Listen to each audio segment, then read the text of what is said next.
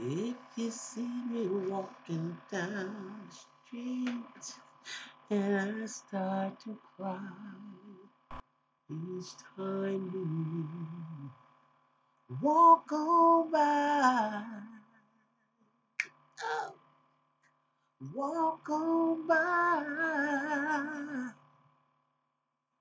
Hey, you guys, how y'all doing? Good morning, good afternoon, good evening, family. Welcome, welcome, welcome. Y'all already know what it is to the mental house with me, your host, Khadijah. I took a while, you guys, before I watched. Um, y'all probably say, y'all, you just not watching it yet. Took me about a year to actually emotionally prepare myself and to watch the documentary that they called Whitney. So I watched it on last evening, and wow, there was. And let me just put it to you like this. First of all, I felt such a kinship with Whitney, which was one of the reasons why it took me a long time to watch it. I met Whitney once. I didn't take a picture with Whitney because when I met her, um, it was on the rough side of the game. And I didn't want to remember her, nor did I want to see her in that situation. So we didn't take a picture.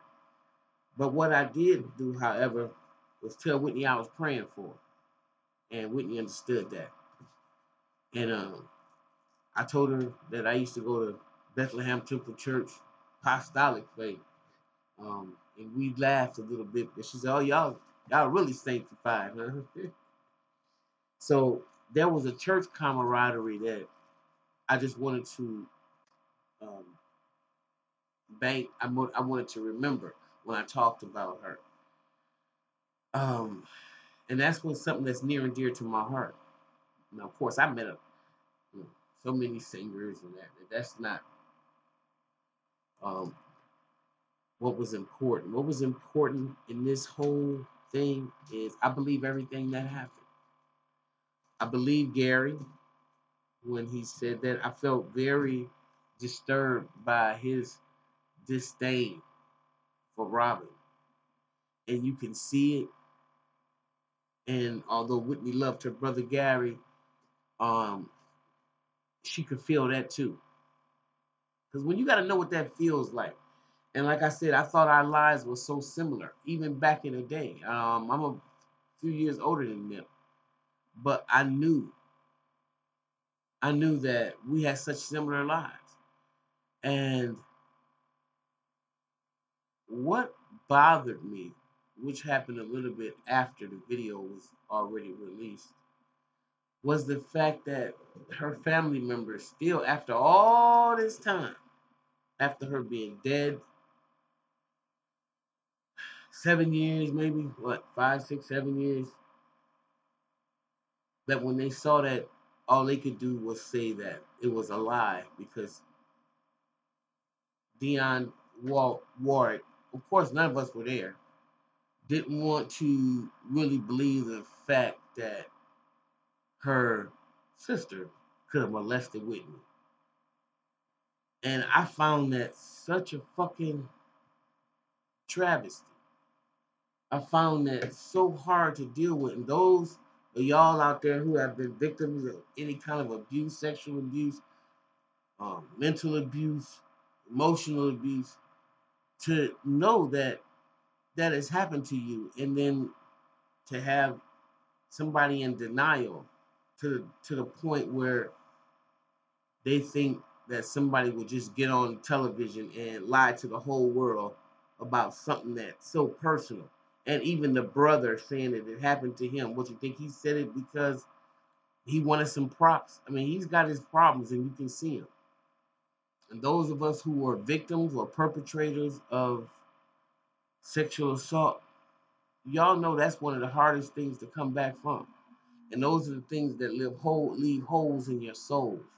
And the thing about it is, a lot of people don't want to talk about the holes that are left in their souls, but they got them.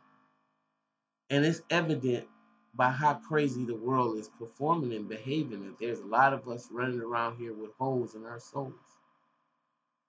I want to commend, first of all, and acknowledge anybody that's out there that is realizing that they have insecurities, they got holes in their souls, they got trust, they got abandonment issues, they got all types of issues, and they're mindful enough or have enough courage or have enough love for themselves to take that hard step to be like, okay, let's get to the bottom of this. Let's get down to the heart of the matter. Because I do believe that those of us who want to stay in the heart of the matter, no matter how ugly and sometimes scary it can be, it is those of us that stay in it that are in it to win it. Okay, and stand on it. I think what happened in that documentary, I saw a lot of pain. I saw a lot of disrespect. I saw a lot of, and although I, love Bobby, just the aura around him was a bit like a guy that's jealous of a spouse that is receiving more attention. It's a lot of insecurities. You can see him right there in his behavior and how he treated her, and her being so addicted,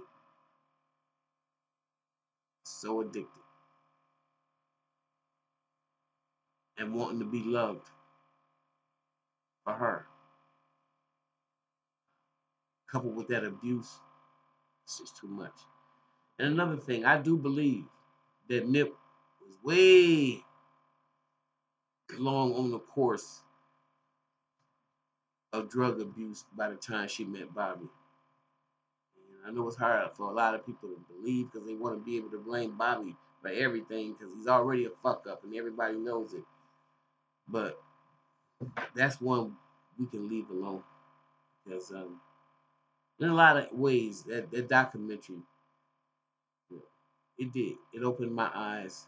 It solidified, I should say, validated a lot of things that I thought about most kids growing up in the church with dogma parents or preacher parents and do as I say and not as I do. But she passed, Sissy, you passed the gift on to your daughter, and I'm not going to stay on you too hard. But I know parents like you as well that always judging their daughters and always trying to make their daughters and seeing the daughters' imperfections when you have so many of your own. I see that in my mother. There was a lot of my mother I saw in Sissy and the bully.